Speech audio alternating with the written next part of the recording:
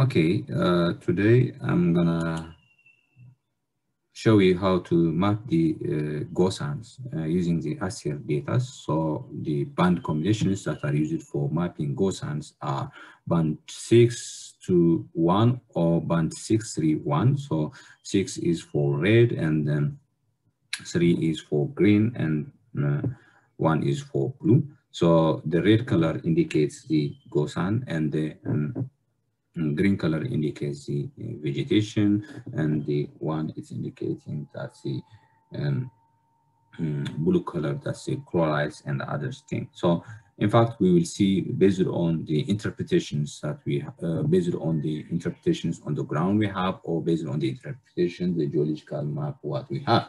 So for this case, we already downloaded the Bisha ASTER data previously. For first, how to extract this. So the downloaded Bisha data is in a tar file and in the drill logs here.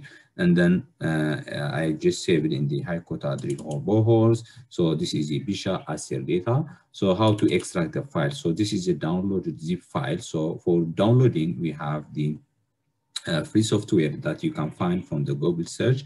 That's the 7-zip. So I'm gonna use using the 7-zip extractor. So I will say just extract files here. So I will extract them first. And then it gives me another zip file, so I have to extract them again. So and then extract here.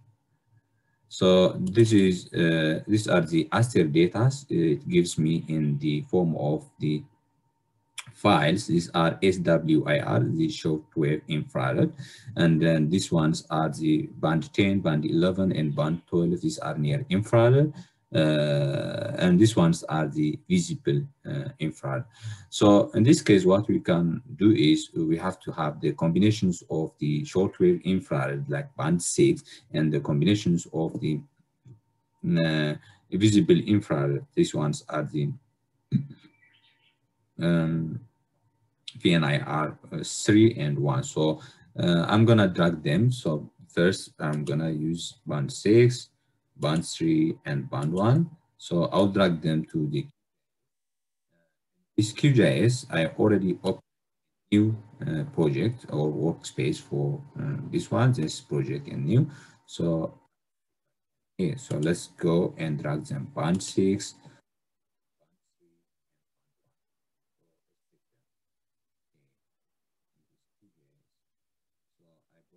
Okay, so this band 6, band 3, and band 1. We'll maximize this. So after this one, I have to go to the raster. And then when I go to raster, I have to Delanos and then build virtual raster. So if I'm going to build the virtual raster, I have to add the selected elements. So I have to select them, band 6, band 3, and band 1. So I have to order them. So band 6 is in the first, that's red, and then band 3 is will be green. So let's do like this one. So band 3, 6, 3, 1. So I have to select them all. So I selected, and then I say OK. And after that, then place each files into a separate band. And then in these ones, we have to select this nearest neighborhood. And then these ones also, we can select the UTM-37 nodes. And the files that we are gonna save them, instead of temporary, we have to make a save. So I will save these ones in the Bisha ASTER data. So yeah, Bisha ASTER data, and then save this virtual raster. So Bisha and 631 combinations, I will rename them. You can use it. And after that, I have to say run. It builds the image and close. So let's zoom the layer, zoom to layer. So already it gives me, so almost we are done. So we don't need these ones. I can delete them.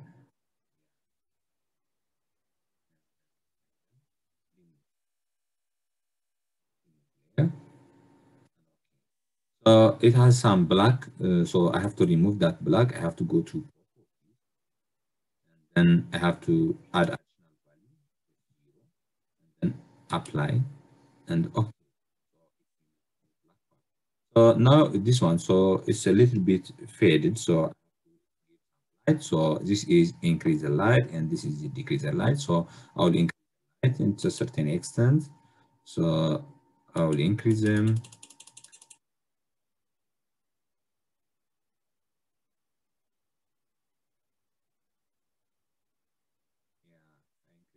Light. So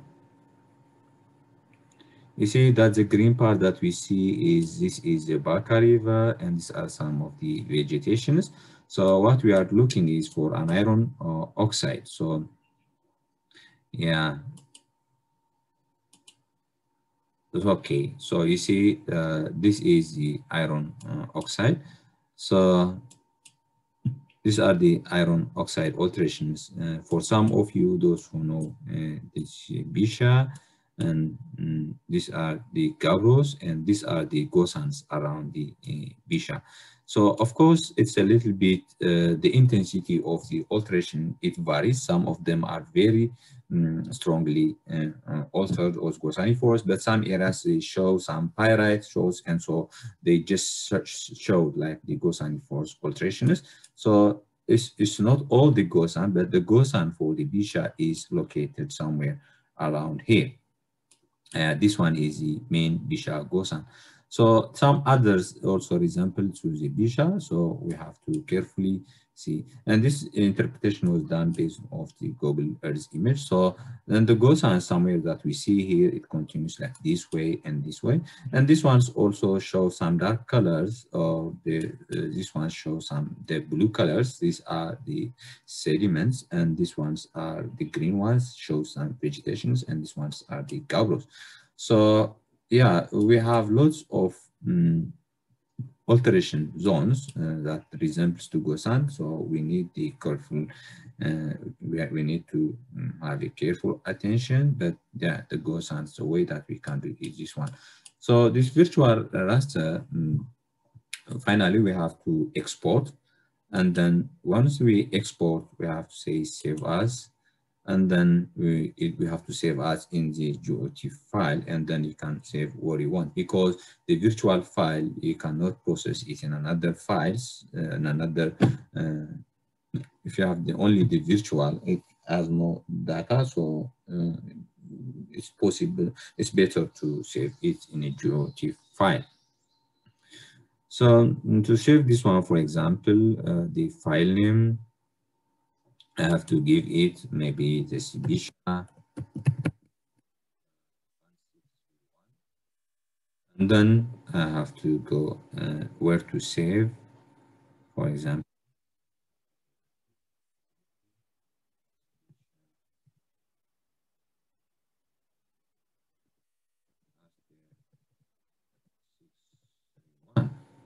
So this is in native file, and then A.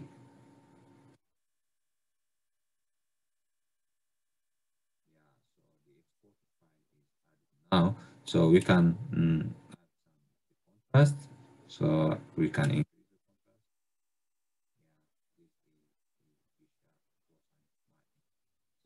see the Gossans. There are lots of alterations, shading.